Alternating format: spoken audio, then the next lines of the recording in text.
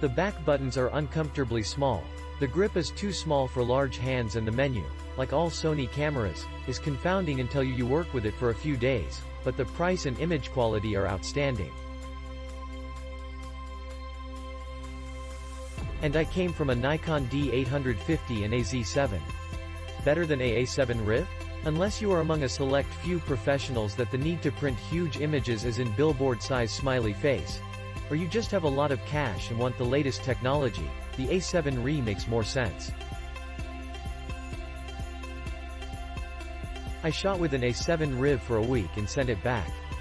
Then I purchased the a7R and a 24-105 Sony lens for and spent less.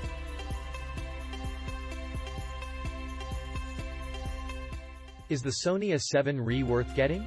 We'll get to that in a minute. Here's the scoop. I moved from Canon to Fuji in late 2016 when Fuji released the X-T2. Fuji changed my entire world. It introduced me to the world of mirrorless, and I ain't never going back to DSLR life. For 1 year I shot with the X-T2, posting all of my work across the interwebs and convincing people of its magical abilities.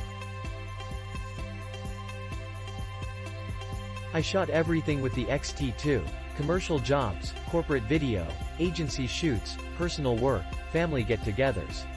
Even my honeymoon in Thailand.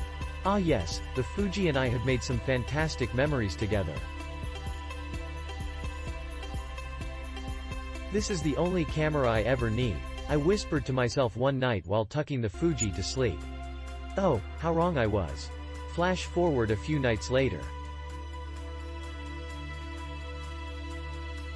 Dude, you hear about the new Sony coming out? My friend Eric texted me. It must have been around midnight, right about the time our conversation always seems to center around gear lust. You gonna sell the Fuji and get it? He goaded me. No way, I shot back. I don't really need another camera, I said, seemingly trying to convince both him and myself. But then I started thinking. I had recently sold off all my Canon gear, so I only had the X-T2. What kind of professional photographer would I be with only one camera body? Sony did have a reputation for making good cameras. And the a7R supposedly had a lot of improvements over the previous version. Maybe I could just take a quick peek at the specs and see what it offered. No harm, no foul, right? 20 minutes later, my cursor is hovering over the Add to Cart button as I struggle to keep myself from salivating all over my laptop.